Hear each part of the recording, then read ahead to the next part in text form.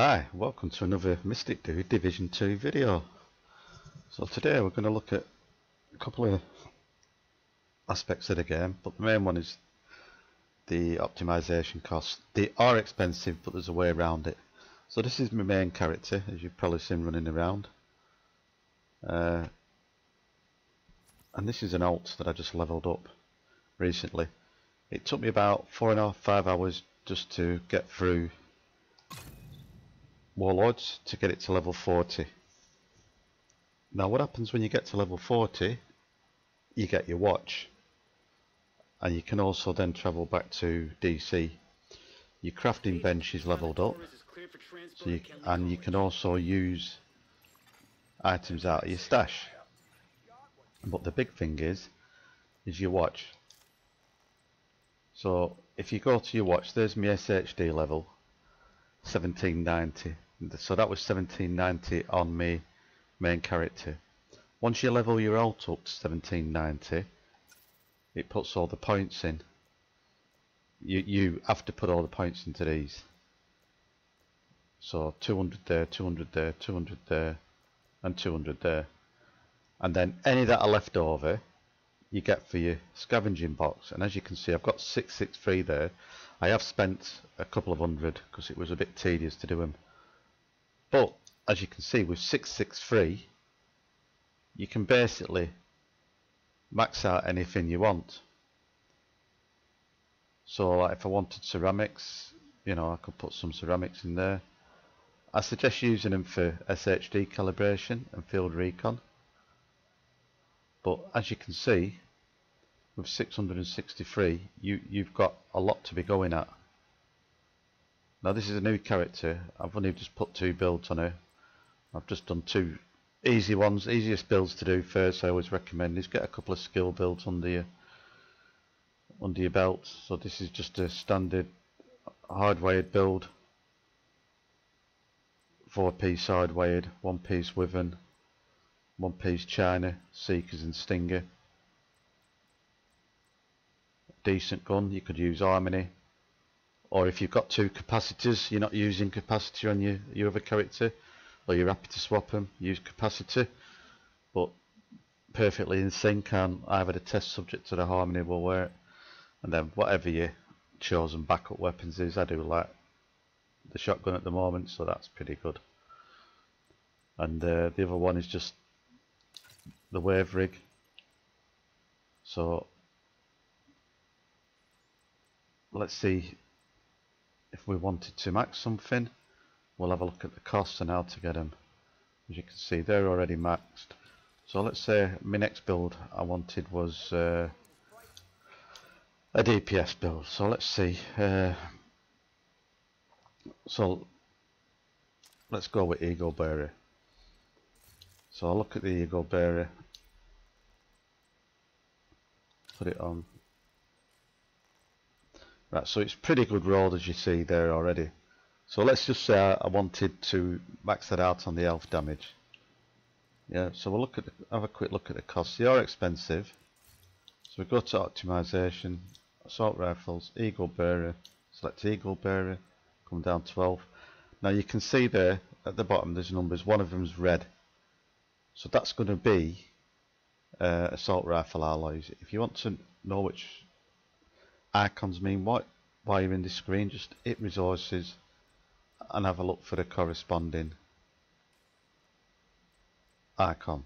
So as you can see there, 39 of 77 I need. So I can see the icon, just double check. That's the same one, 39 of 77. So I need another 38 assault rifle alloys. So there's a couple of ways you can do this. If you've got a lot of gold, and I'm actually down to 330,000 now. I was on about 4 million, but I did buy a load on my main character. So one way of doing it, if you've got excess gold, just run to the vendor, have a look what he's got, find an assault rifle. There you go, 8,500. We'll call it 8,500 a piece. Yeah. So you're talking 320,000-ish for 40 of them. So you soon go through your money, but that's one quick way to get your alloys. Another way to do it, I nearly said quick then, it's not quick. Have a look where targeted loot is. As you can see, it's West Portomac. Just put it onto normal difficulty. Put a good strong build on, and just run around smashing everything up and looting assault rifles. Another way you could do is to run Summit, put it on targeted loot for whatever you need for your optimization, so assault rifles in this case, and set up some challenges while you do it and hit your 30 floors. That way you'll get caches and you'll get an exotic and other stuff. And finally, the other way to do it is you can craft them.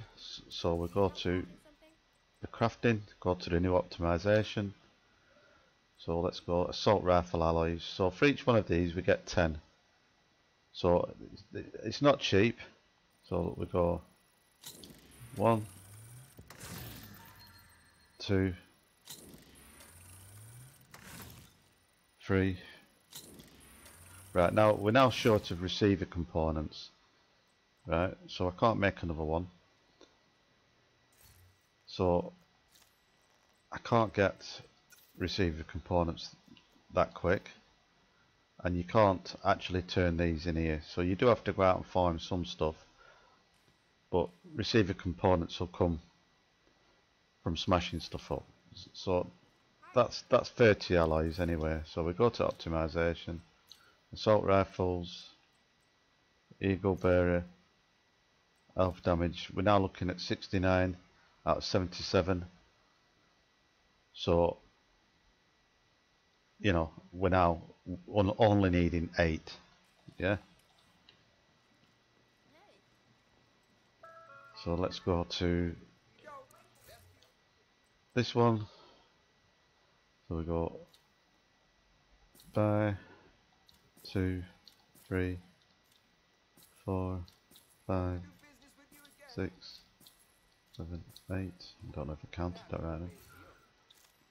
I might have misclicked. So all you need to do is scrap them. 1, 2, 3, 4, 5, 6, 7, 8.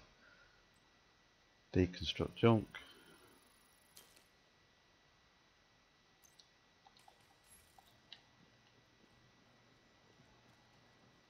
I never looked then. Did that give me 8? Optimization, assault rifles, eagle bearer, health damage. There we go. 77 out of 77. So we can now optimize that.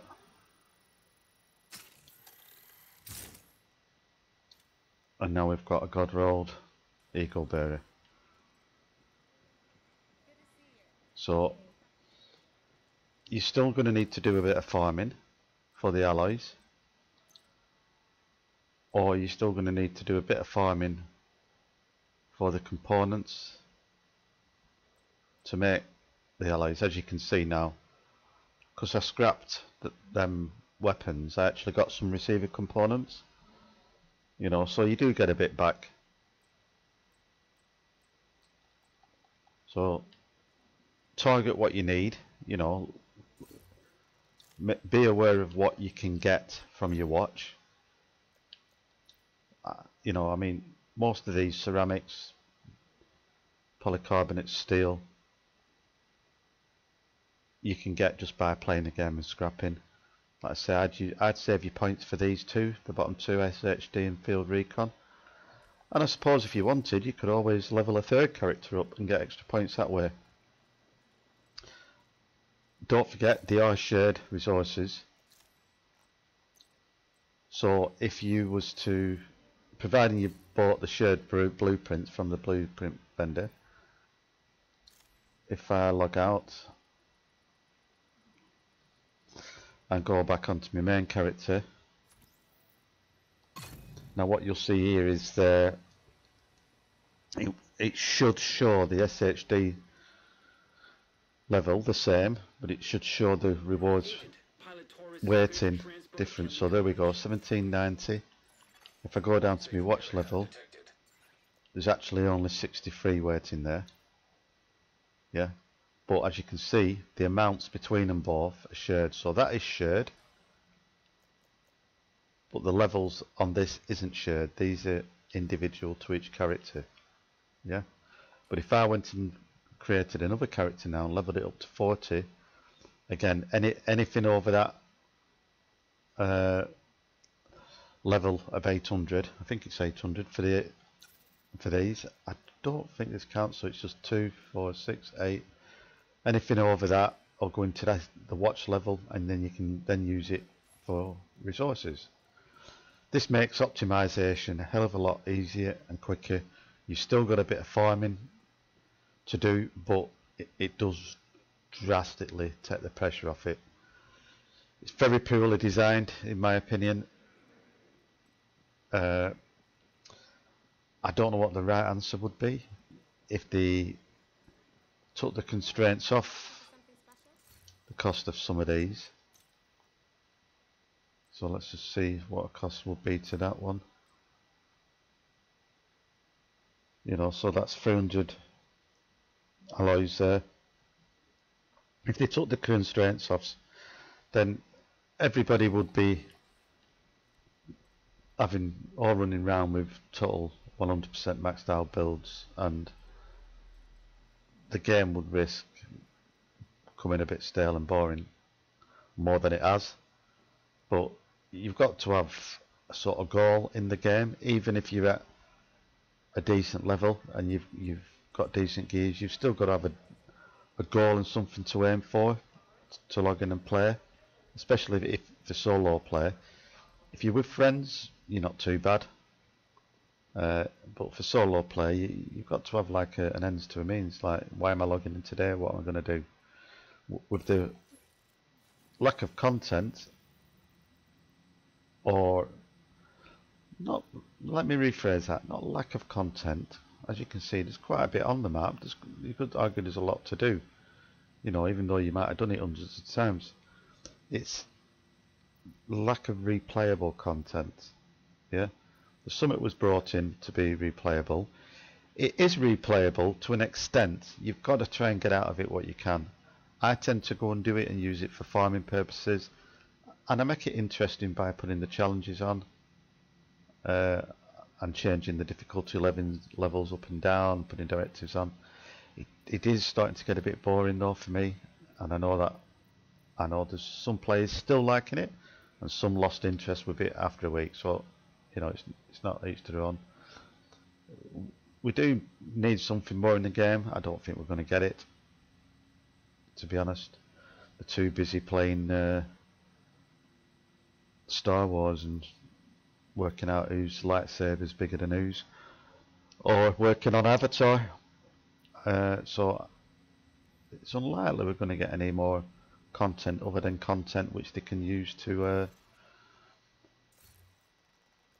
sell us stuff with, such as apparel. You know, the new Resident Evil is coming. That's great, especially for Resident Evil fans. I'm looking forward to that. I do like the costumes. There's nothing wrong. It adds a bit of fun to the game, you know. But again, if you've got all the outfits, what is it to do once you've collected the next one? So I don't know. We could do with another game mode, or just more content adding. But anyway, for now, I hope you enjoyed the video, and I hope that helps you out with optimization. Like I say, leveling up a character, especially from the 30 to 40, is a lot quicker than farming for the points. So I hope that'll help some people get on the way to at least maxing out 1 or 2 builds and having a bit of fun with them. So for now, Mystic Dude out.